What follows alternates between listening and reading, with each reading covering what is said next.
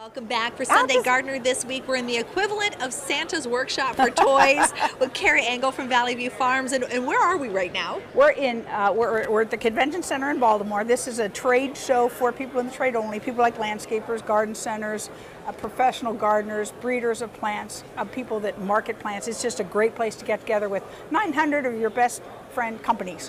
Which is really cool. And I know at Valley View you do grow some of your own plants, but right. I think everyone thinks that you grow everything, and that's just not the case. You actually I don't want to say pilfer from other growers, but you do. We do, and we do most of our business in Maryland, but we go into Pennsylvania. We even have some growers in Ohio, so we do get around. But Babikow has been one of our stalwarts. I mean, they've been around forever.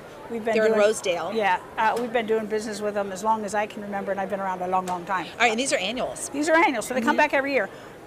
No, they don't. No, they don't. No, you have to plant them every year. So but they bloom all summer long, which is awesome. So a lot of people love these. They do a lot of containers with these, a lot of bedding, and just so many different varieties you can imagine. Begonias are some of the easier plants to grow for sun or shade. Coleus are a huge part of our industry now. They used to have about 4 varieties. Now we have hundreds.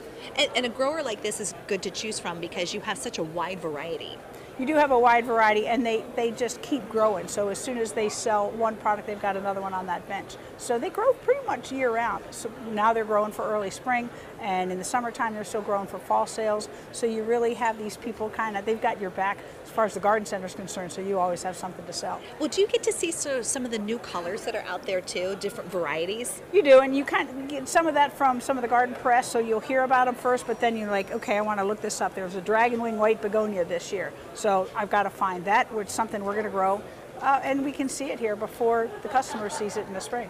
And you sort of do get a jump on things, right? And that's a nice thing about being here. And you've got to be one of the queens of this place, right? I can only imagine everyone knows who you are. A lot of people know who I am. A lot of people know Valley View because, again, we've been around for 60 years. These guys have been around for forever. And okay, so when it comes to the annuals, when can we start planting those? After your last frost. So most annuals, I'm going to say, you're looking at about 1st to the middle of May. Things like pansies, violas, some cooler things like snapdragons can go in earlier because they can handle the frost. And because we've had such a mild winter, it's been sort of nice to see things blooming even, with the perennials, not the annuals, but even through the winter. It is, yeah. But it gives you, like, you want to get going in the garden, you're like, hold on, you gotta wait a little bit, but it really does get your juices flowing and everything to get going. It does. So we have to cool our jets for just a little while, but it won't be long before we're back in the garden planting things like annuals. Carrie, thanks so much. Thank you. All right, back to you.